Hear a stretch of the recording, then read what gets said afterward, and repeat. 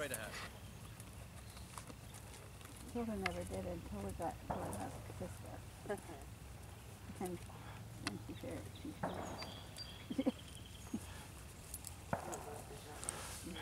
Alright, so now I don't want you to do anything with your spur or with your leg.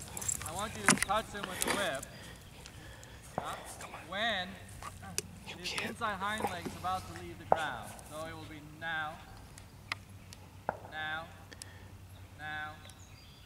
Try to find that rhythm. So when you see the front leg shoulder is back, that's when the hind leg is about to swing forward.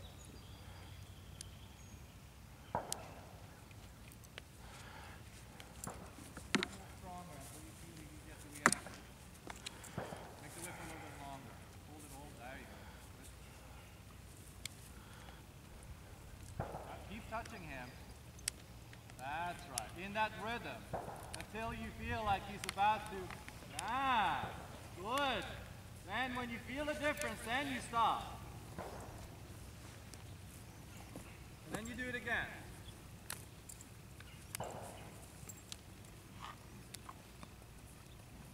And if you don't feel a difference when you touch him the first time, then you increase the amount of pressure you put on the touch. Okay. First you can whisper it, in the end you shout it until you feel like he really steps up from the touch of the whip. And touch him again. Yeah, there you reacted, huh? It only took you 2 tries that time. And then again.